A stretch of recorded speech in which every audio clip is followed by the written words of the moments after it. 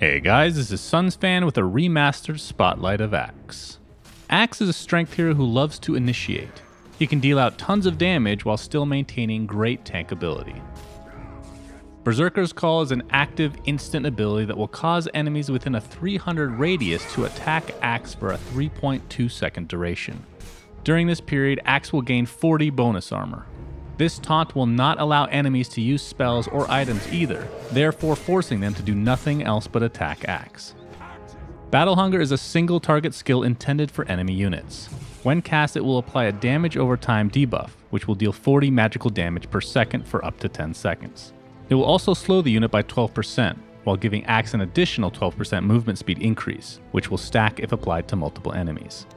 The one caveat though is enemies are actually able to end this debuff early, if they simply kill another unit, be it a creep or hero.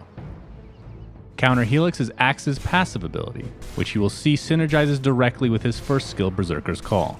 When a unit attacks Axe, he has a 20% chance to proc this ability, which deals up to 180 pure damage in a 275 area around Axe himself. At its highest level, it has a 0.3 second cooldown. Culling Blade is Axe's ultimate and is a single target skill that is widely considered to be the most satisfying ability used in the game. When used on an enemy, it will deal up to 300 damage and go on cooldown like any other ability. However, if the intended target is a hero and he has less than 400 HP, it will instantly kill them and the cooldown will be completely bypassed, meaning you can just use it again immediately.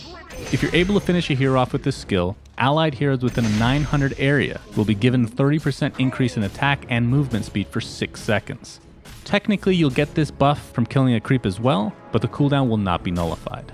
This ultimate also has the unique nature of being the only spell that can kill through Dazzle's Shallow Grave.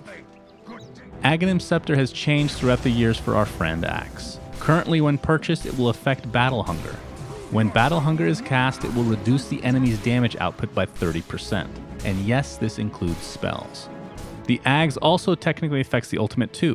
When you're able to get off a successful Culling Blade, Battle Hunger will be applied to nearby enemies within a 700 area of the killing blow. The following are Axe's talents that you'll be able to choose from. At level 10, there's a choice between 40 attack speed and 8 strength.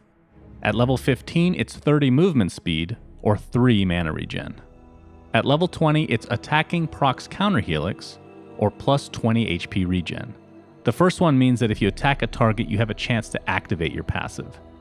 And at level 25, it's a choice between plus 120 Battle Hunger damage per second or plus 100 Berserker's Call AoE.